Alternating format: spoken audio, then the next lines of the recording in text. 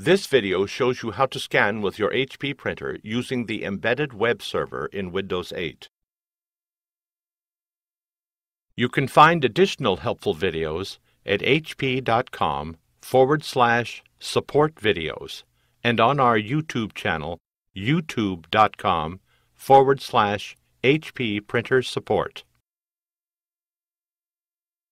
In this video, we will use a mouse to select items.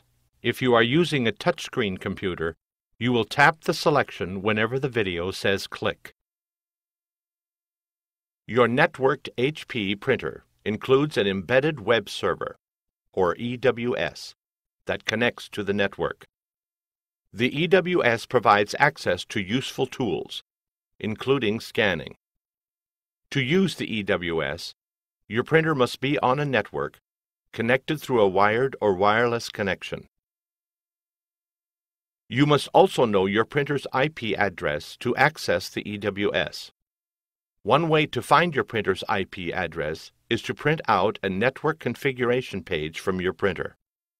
Because printing a network configuration page is unique for each printer, we will not provide those instructions here.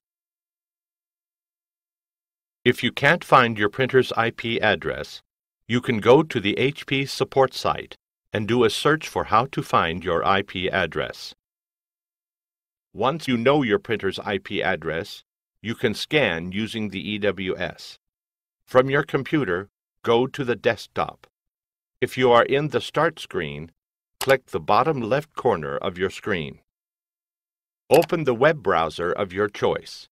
For the purpose of this video, we are using Internet Explorer, but the steps are similar for other browsers.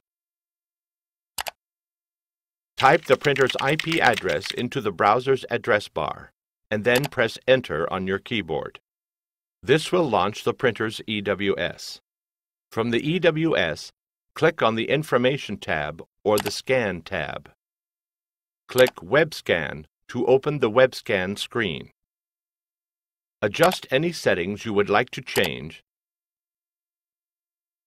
and then click Start Scan or Scan. Once the scanned image opens, you can right-click on the image and save it to the folder of your choice.